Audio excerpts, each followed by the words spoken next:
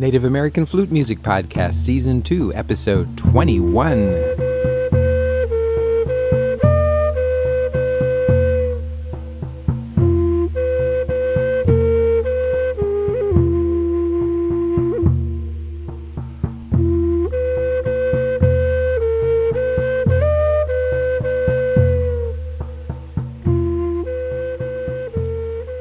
Welcome to the Native American Flute Music Audio Podcast, second season, episode 21 already. There's a first season, and there's also a series of podcasts called Dream Presence. Today, we're going to tell a story using music from Seventh Dimension. Unattached is the name of the track. We're going to tell a story. It is the story of Lopeha and how he came to be what he is today.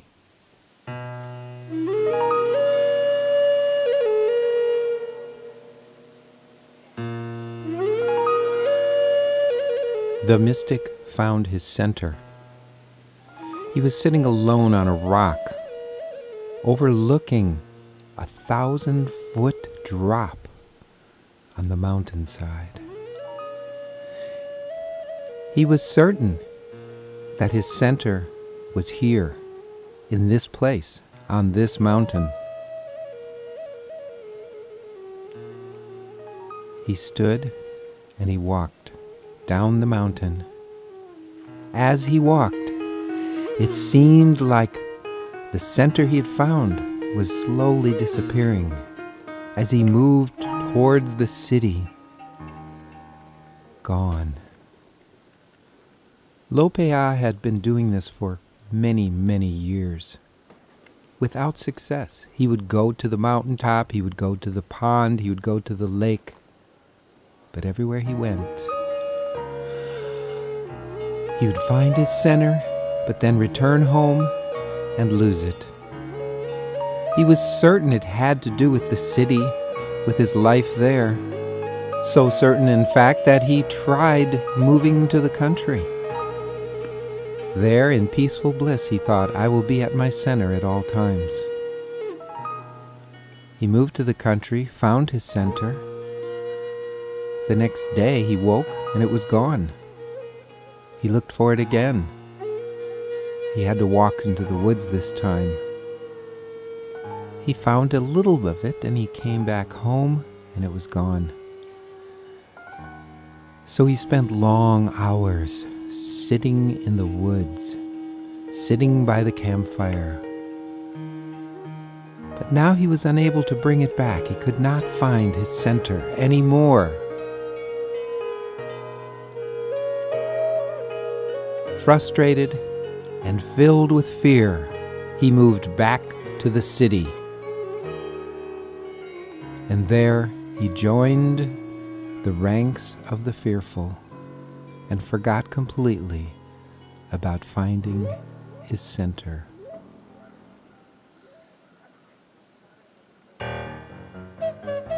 Lopeha got a job working for the bus company. He was in dispatch. He kept the buses running smoothly. He was very busy all day long. At the end of his day, he would go home and sit in his apartment and watch movies. Movies, more movies. After about a year of this, it got tiresome. He became bored. So he sought something else on the way home. He stopped at a bar, had a few drinks, tried to strike up some friendships. This turned into a fiasco as he found himself one night in jail from being drunk and disorderly. Lopeha was so far from his center now, he didn't even know where to begin. But there he was, in a jail cell, sitting on a cold, hard cement bench, looking at the cement block wall. He looked long and hard at the wall and asked himself, how did I get here? What happened? And inside of him was the tiniest spark of willingness to do something. But what? What indeed? as he walked from the jail at 5 in the morning. It was dark, it was cold. The puddles were frozen over with ice. He took one step in front of the other, and the word trust came into his mind. He took a step and thought, trust. He took another step and thought, trust. One step after another, trust, trust, trust. That's all, just trust. When he got back to his apartment, he sat in a chair, quietly contemplating this word, trust.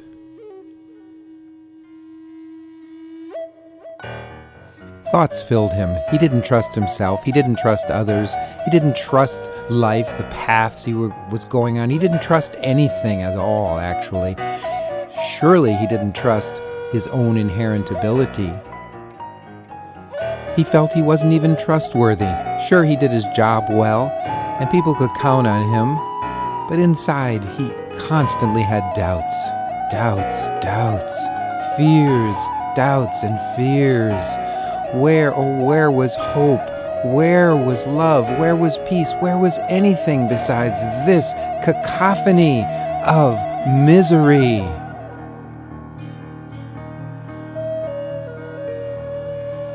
The phone rang. He picked it up to hear a voice say, "Son, lo, I am ever with you, always." Hello? Hello? Who is this? Hello? Who is this? And he took a breath, sank into the chair, and thought, trust, Lopeha. Trust, Lopeha. Trust, Lopeha.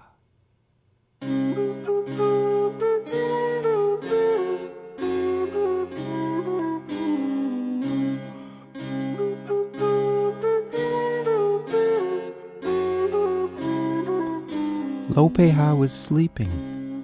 He was dreaming. Ah, the dream. He dreamed of a white wolf in the snow, traveling through the forest in a blizzard, walking, then running, then barking, wagging its tail, then stopping and growling, then running, barking, howling. Then it stopped. The snow stopped.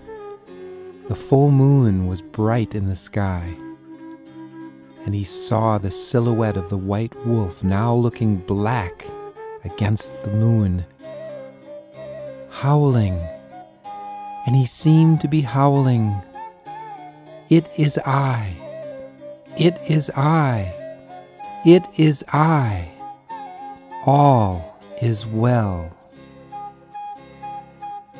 Lopeha awoke to see the face of a large dog in front of him.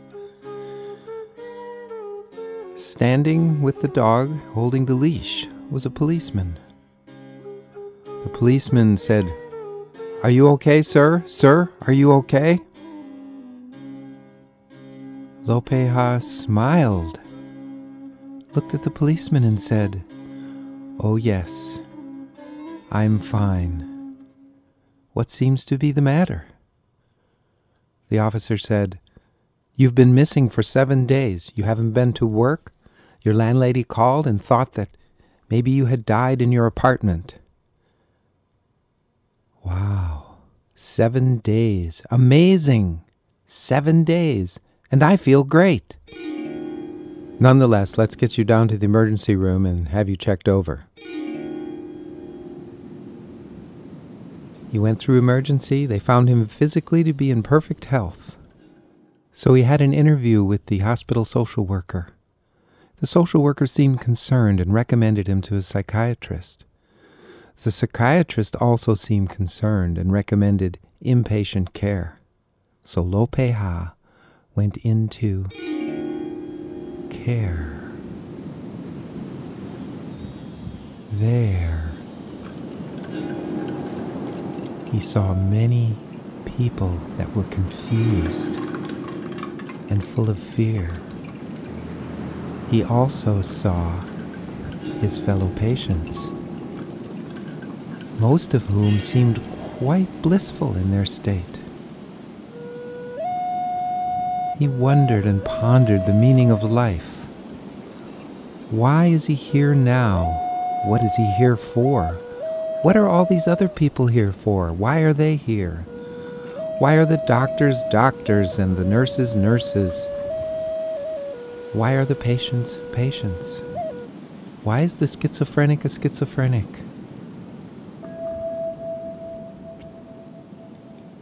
Then there was the center, the spark, the tone, the music of harmony. He had no choice in all of that free time between therapy sessions and recreational activities, eating and sleeping, but to sit. And as he sat, the tones, the sweet tones of music, of harmony, welled up inside of him.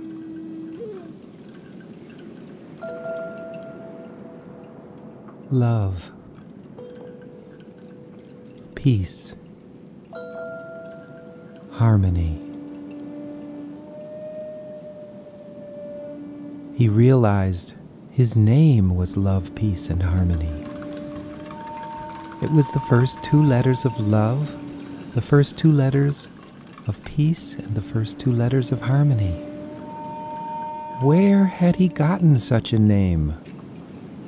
Who was thinking what when he was named? Why did his parents call him Lopeha?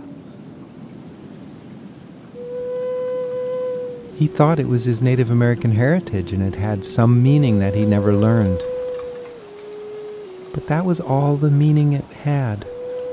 Love, peace, and harmony. Him, he,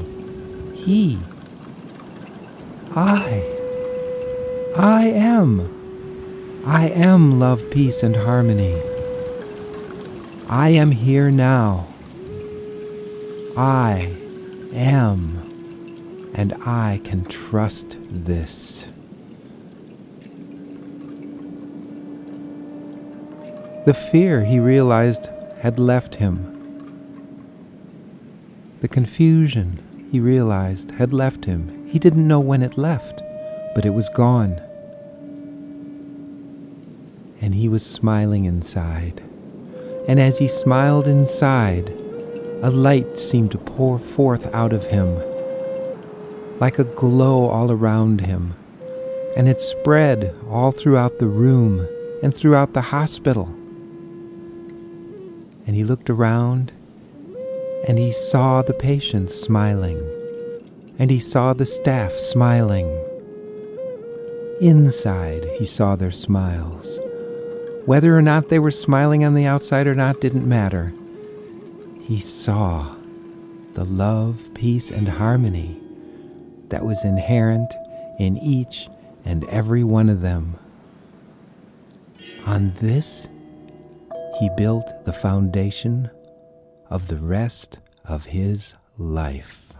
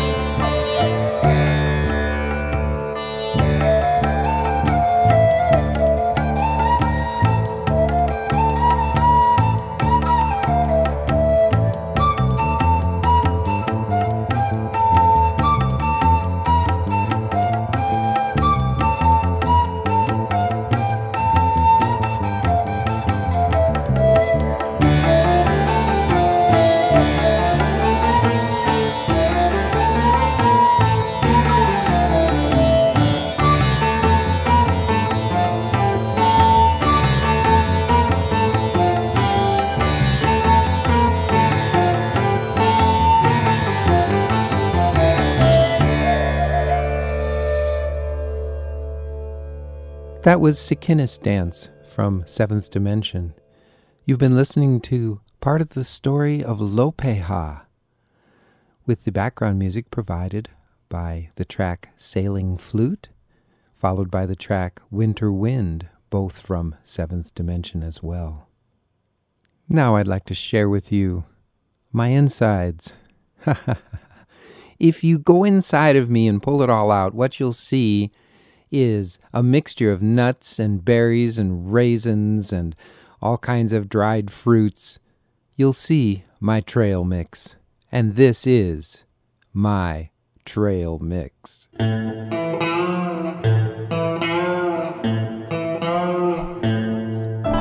This is my trail mix.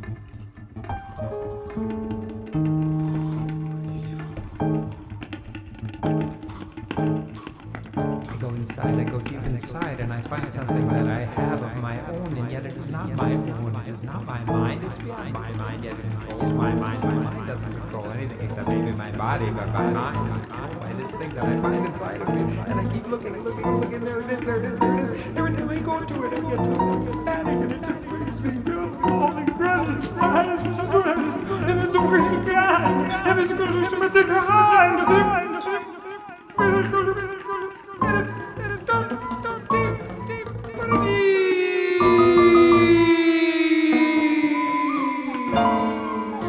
This is the center of my being.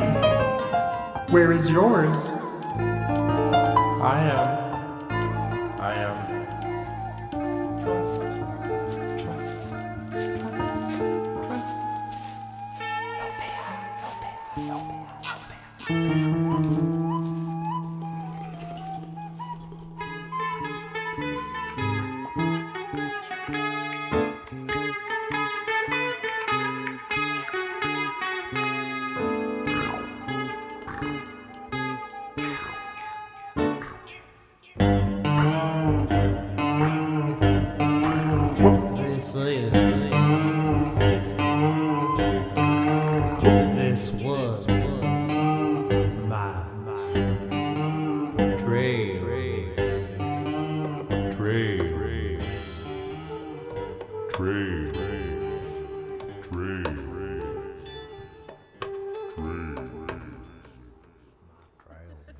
This is mine. I've shared it. You have yours. You can share yours too. And maybe in the end, it's all the same. Maybe I am, and then just trail mix is all one.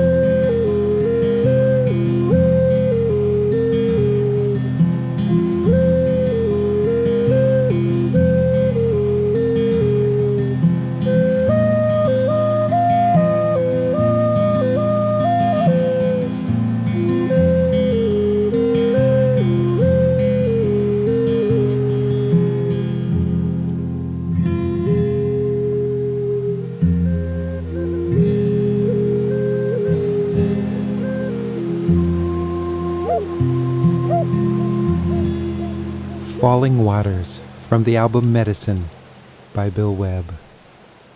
And now another song from Medicine for your healing.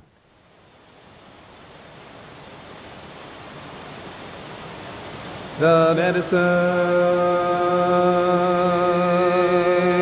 is here.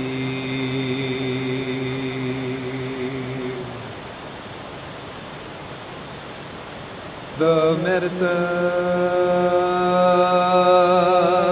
is here.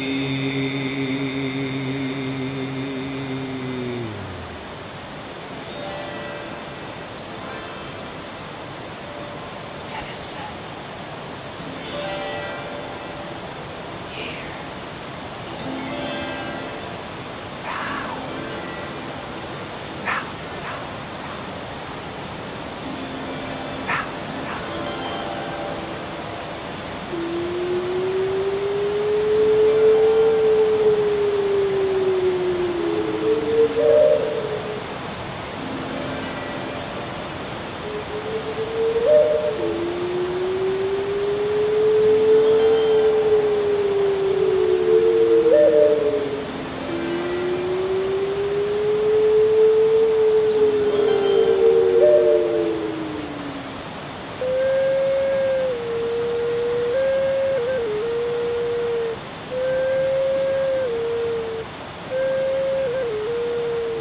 Medicine.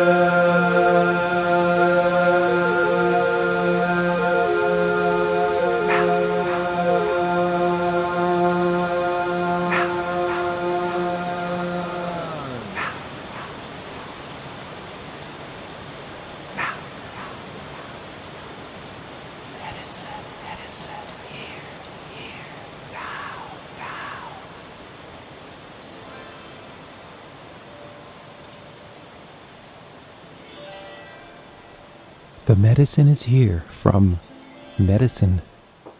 And now, Leaves Don't Worry from World Flute Music.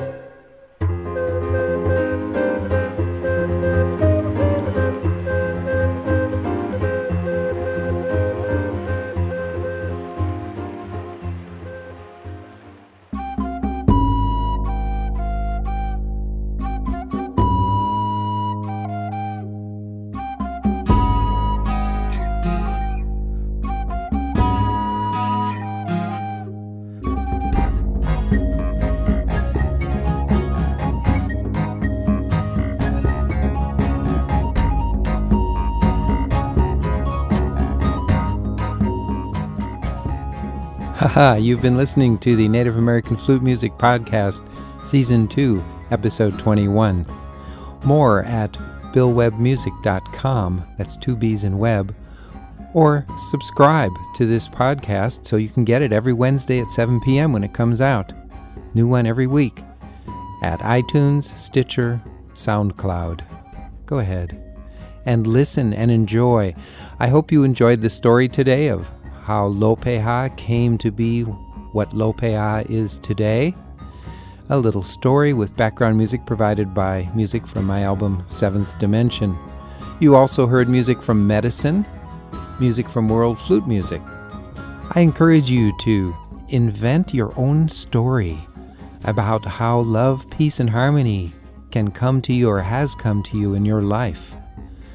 It doesn't have to be dramatic or fantastic. It can be plain and simple, like the story I told today. And it doesn't have to have background music, but if you need some, I've got some. At any rate, it's your story. Tell it every day. Write it down. Try writing it down at least once. It's fun, it's easy, and it's provocative. Meantime, we are love, peace, and harmony. This is all I see in you. Love, peace, harmony. I am this, we are, all is. I love you all.